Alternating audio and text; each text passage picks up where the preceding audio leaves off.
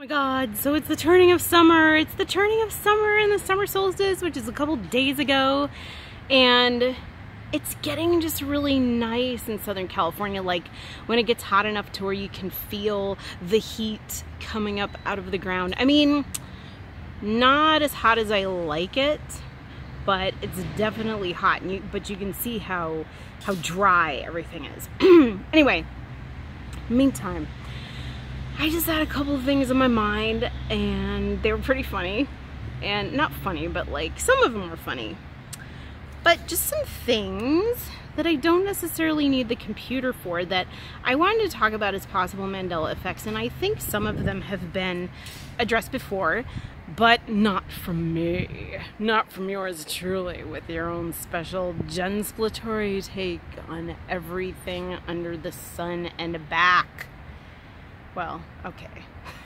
Not that I'm that special, but whatever.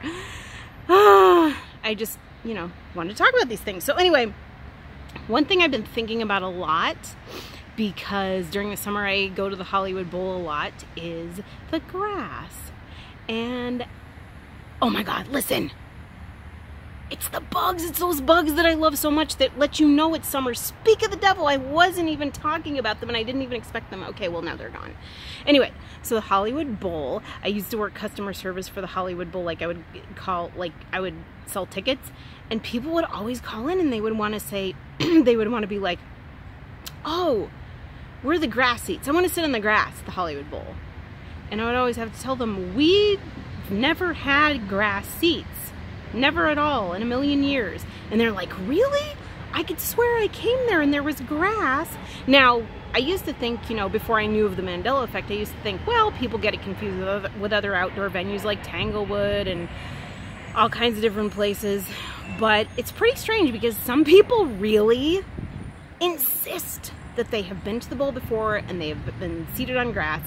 And the Hollywood Bowl has been in operation since the 1920s, and surprise, surprise, we've never had grass. Like, if somebody had told me that we had grass at the Hollywood Bowl before we put in all the benches, then I would believe it, but we've never had grass, so that's really interesting.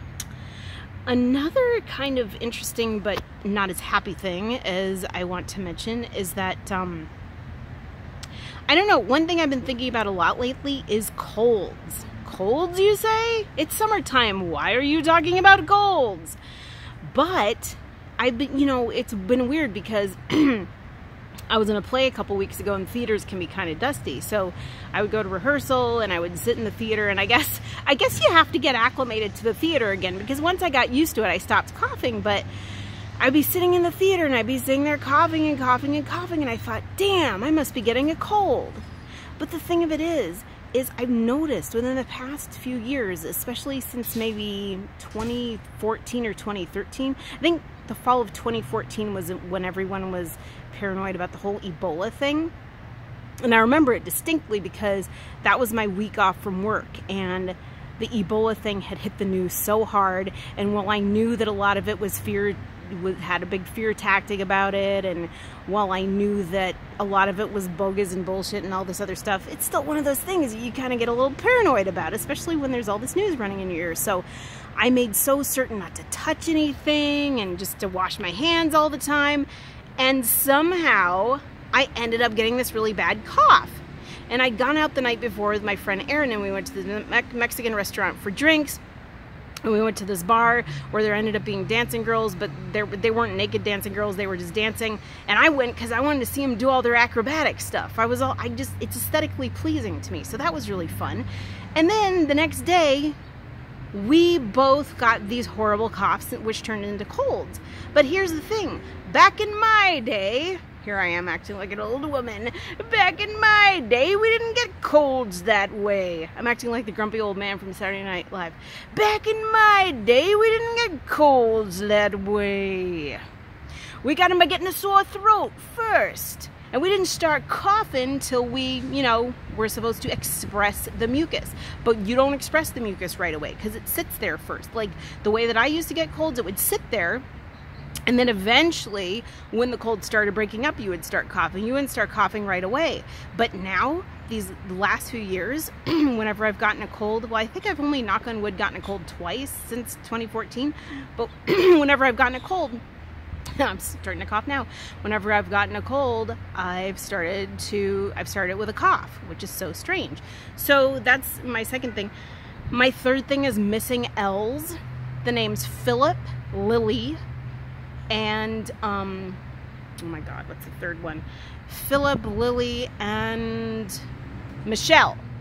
Those always had 2 L's in them. Michelle always had 2 L's on the end of it. Philip always had 2 L's in the middle, and Lily always had 2 L's in the middle. And now, for whatever reason, it seems like everybody and their brother and their sister wants to spell all those names Lily, Philip,